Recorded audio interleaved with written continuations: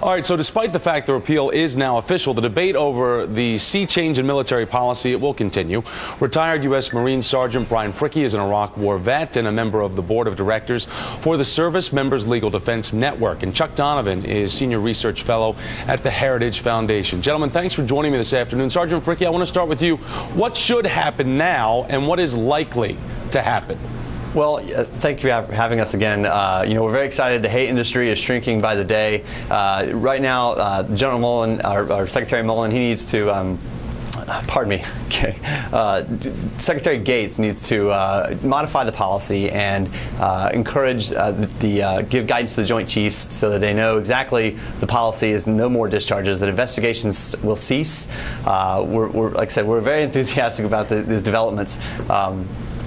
But yeah, that's exactly what needs to happen. He needs to encourage change. All right, so Chuck, and let me show you what the Vice President had to say about the new policy this weekend on Meet the Press. Take a listen. We will not be squandering the abilities of combat soldiers as well as interpreters who happen to have a different sexual preference, who happen to be gay or happen to be lesbian. Whether you are gay or straight does not affect whether you can shoot straight or whether you can speak Urdu. Chuck, so do you agree with the Vice President on this point? Well, I think one of the things that Congress needs to do is probably have some hearings that look into the remaining issues that fortunately weren't heard at the end of this session. The ones that I think are the most concerned, particularly with respect to the religious rights of members of the military, also as well as the rights of chaplains. Can they continue to speak in their religious traditions about these things in the military? I think those things would have been better addressed ahead of time, but I think Congress can certainly look at that. Sergeant Fricke, the religious community is not going to be infringed by any means. This is actually the very point. We do not want our rights infringed, and we don't want the rights of others to be infringed. This is about equality. That's the radical social agenda, is for equality. Sergeant Fricke, I want to have you take a look, though, at what Republican Senator John McCain had to say about the repeal over the weekend. We are doing great damage, and we could possibly and probably, as the Commandant of the Marine Corps said, and I've been told by literally thousands of members of the military, harm the battle effectiveness, which is so vital to the survival of our young men and women in the military. So what's your reaction when you hear that? Sergeant Fricke, I want to ask you, what's your reaction? I know that John McCain obviously is a hero in this country for his military service, for what he's done for this country. He's also a prisoner of war. But when you hear something like that, do you think that he's going to look back on this and history is going to show him to be on the wrong side of what history has to say about this?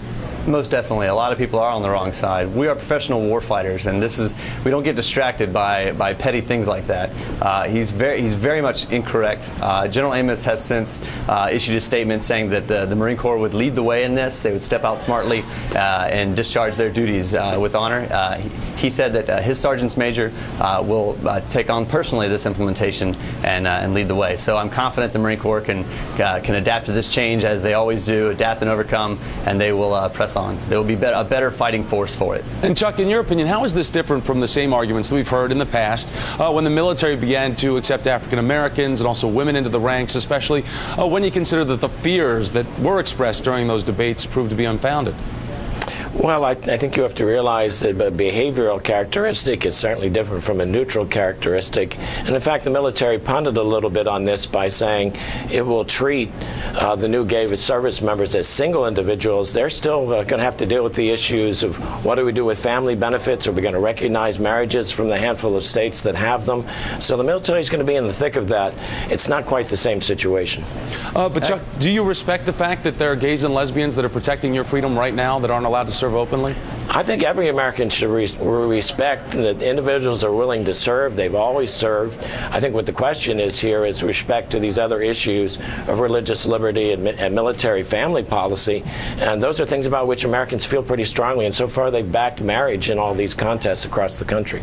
And, Sergeant Fricke, how do you respond to that? Yeah, the working group did an excellent job at identifying specific issues, either family readiness issues, benefits. Actually, I was part of another group that got to go down to the Pentagon and speak with these leaders, a part of that study group, and we helped them identify those. And just a few of them, obviously reinstatement issues. People that were discharged under Don't Ask, Don't Tell had a negative reenlistment code. They were not allowed to return. So those issues specifically, daycare access for or partnered, maybe they're partnered and one is in the military and the other one's not, and they may have adopted a child or not.